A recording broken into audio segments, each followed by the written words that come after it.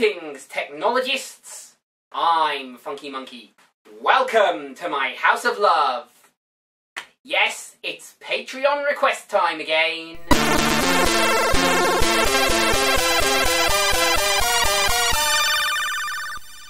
Now, today's subject is much less high profile than Battleship.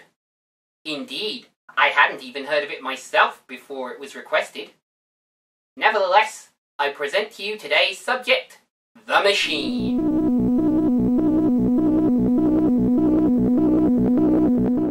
Released in 2013, The Machine is a low-budget British sci-fi thriller. A cybernetic scientist creates a gynoid that might just be sentient, but his supervisors only see military potential. Well received by critics, if less so by viewers. Could this movie entertain the sentient, or is it only good for Commodore 64 pixel art? There's only one way to find out. Needless to say, of course, having never heard of it before it was requested, the first time I saw it was to review it. With that said, and without further ado, I present to you, ladies, gentlemen, and all variations thereupon, today's subject, The Machine. I give you Dr. Vincent McCarthy. McCarthy. Oh, like the communist witch hunt guy. Coincidence, probably. Let's not dwell on it. He's testing cybernetic implants for brain-damaged patients. Which goes about as well as you'd expect. Ooh! Vincent seeks a new assistant, which introduces him to Ava. Now, Vincent's daughter suffers from Rett syndrome, an aberrant brain disorder.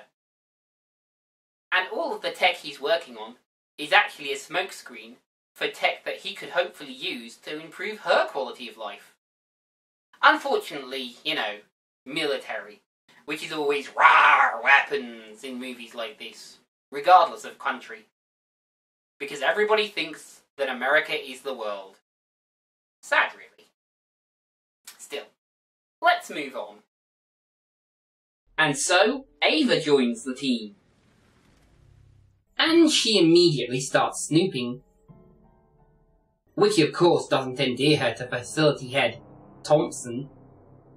But Ava endears herself to Vincent by offering to help him cure his brain-damaged daughter, and is swiftly assassinated for her trouble. Thompson witnesses Ava's assassination from his office, but seems strangely unmoved by all of this. Could he have had a hand in it? Never even alluded to. Except later, when they use the assassin to teach Machine to kill. Vincent moves forward with Ava's work, assembling a gynoid body. But Thompson sees only a weapon. Let's make it angry. Now, at the beginning of the movie, Vincent was working on cybernetic implants to restore healthy function to damaged brains. Apparently it worked better than he thought, and they've even developed their own cyborg language. And so Thompson begins his sinister machinations. I killed a man because I didn't want to die. Vincent protests, but Thompson only wants results. Vincent's daughter sadly dies. Luckily, he took the precaution of scanning her brain, in case he could repair it. But now Thompson has a bargaining chip to keep our protagonist in line. This is the last remaining copy of your Mary's brain. And this leads to another House of Love top tip. Always keep and secure your backups. Especially if you've got sensitive or secret data. And so, Machine must lose her soul. But oh dear, Thompson lied.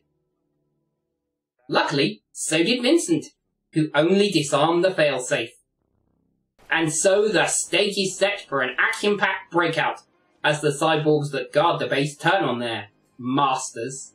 Thompson attempts to play his hand, but head cyborg Shuri is protective of her boys. And Thompson's karmic fate lies in our heroine's thumbs. And so our movie ends with father and daughter reunited, along with a new stepmom. So that was The Machine. Made for less than $1 million, don't you know? But I can't put this one into the House of Love. This isn't a family film, not least for its blood and incidental nudity. And of course the question of artificial consciousness and the nature of humanity in a digital age. As ever, such questions are not answered, but we continue to ask them. And for all its twists and turns, the plot is rather predictable. Evil facility manager wants the ultimate weapon, single father wants to save a brain-damaged daughter with his research, greatest failing turns out to be greatest asset. And of course, born in captivity, wants to be free, eventually breaks out, enjoys freedom. And while it's all solidly done and feels serious enough, it's unspectacular, uninspired even. The look of the film gives it the feel of a one-off TV drama, and only the copious buckets of blood and cracked arms, along with the revealing skinsuit and moments of nudity, belie its cinematic roots. And the characters are very one-note. Dennis Lawson's Thompson is the evil scheming manipulator, justifying the ends with the means, and suffering his karmic fate. Toby Stephens is all stubble and misty eyes as Dr. McCarthy, creator of AI and recruiter of Katie Lotz's Ava, whose face is used for Machine, and of her performance as Machine. She too puts in a good enough stint, all wide-eyed, childlike wonder. But the one thing I will compliment this movie on is its machine language. Though, watching without subtitles as I did, one may be lost at first to some side characters' motivations. And I can't really criticise the flow of the movie. Scene follows scene, time is skipped over in montage, and everything plays out at a natural feeling pace. Which is okay for 85 minutes plus credits, but the whole thing never really seems to be much more than the sum of its parts. Not to mention that the subplot of the grieving mother struggling to get the truth of her son's disappearance goes nowhere, and doesn't really add much to the movie at all, other than a cheap shot to get Ava out of the way. All in all then, if this is the future of artificial consciousness, then Bren Maguire's got nothing to worry about. Well, never mind. I've been Funky Monkey, wishing you better days and better movies. So long, folks.